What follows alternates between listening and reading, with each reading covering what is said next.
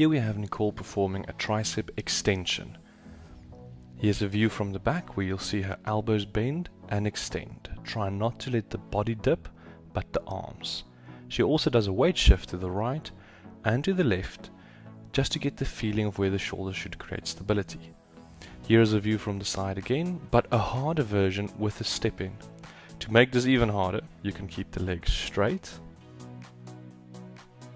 and you can bend the legs again if you want to do dips from that height, which will be much harder than from the ground. Please adjust your exercise to an appropriate level for where you are at.